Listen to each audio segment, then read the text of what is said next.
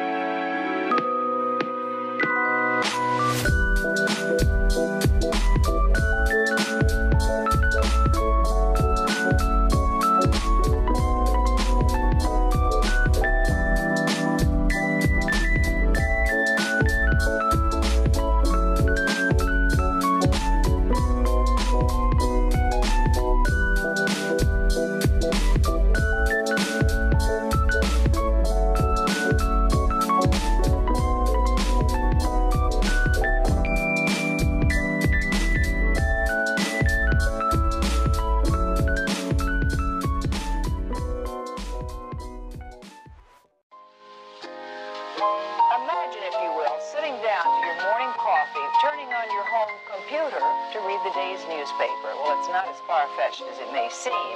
In fact, both local San Francisco papers are investing a lot of money to try and get a service just like that started. Science editor Steve Newman reports on one person already using the brand new system.